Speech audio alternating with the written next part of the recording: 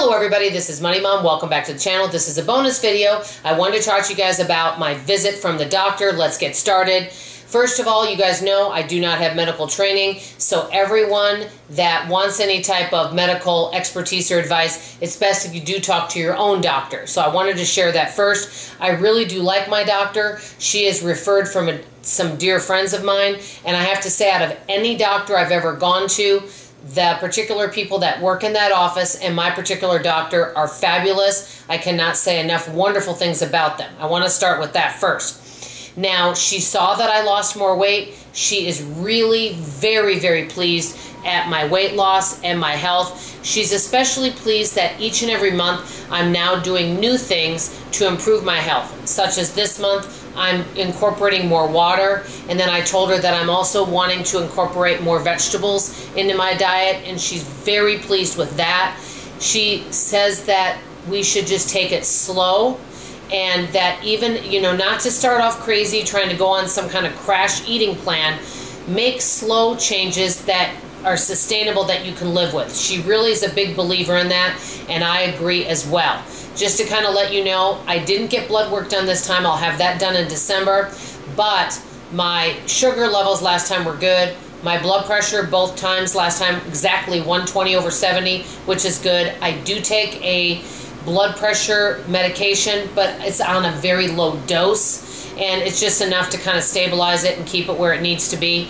My cholesterol is borderline last time high. She doesn't feel right now that it needs medication, but it's something that needs to be watched. So next time with the weight loss, we'll see if my cholesterol has changed. So that's where I am right now. She's very pleased with my progress. I did tell her that I've been getting some leg cramps at night sometimes, and she said many times that can be attributed to not getting enough magnesium and potassium. I did notice drinking more water has helped that, and I'm getting them a lot less, but I think I'm going to work on incorporating more potassium and magnesium in my eating plan. So I wanted to share that. This is the advice, and I feel that it's good sound advice that my doctor told me. I know there's all sorts of wonderful supplements out there, and maybe your doctors have suggested that some of these supplements may be a good fit for you. Maybe after they do your blood work, they think that that may be something that would be good to incorporate into your health plan.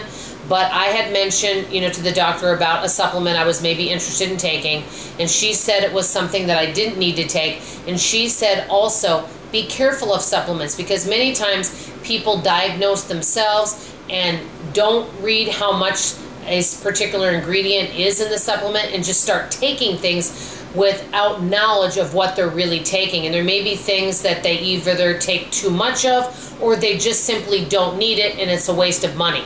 So the big advice she gave me is make sure to check with her on any supplements, because she wants to be aware of what I am taking. Also make sure it doesn't interfere with the medication. So that is some really good advice. She wants me to continue losing weight.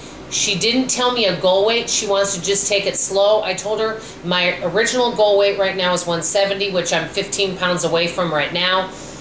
But I told her that I may want to go lower, but I'm just taking it slow, and she likes that. She doesn't know yet what my goal weight should be. She thinks 170, 160 is a good target, and then we'll regroup then at that point. So I just wanted to share some good things with you guys. I will be doing another update in December and let you know. That will be even a more interesting video, because I'll have all my blood work available to kind of tell you about that if you're interested. If you want to talk about your health in the comments below and share some of your experiences, feel free to. That's all for now. This is Money Mom signing off, and as always, I love you. Bye-bye.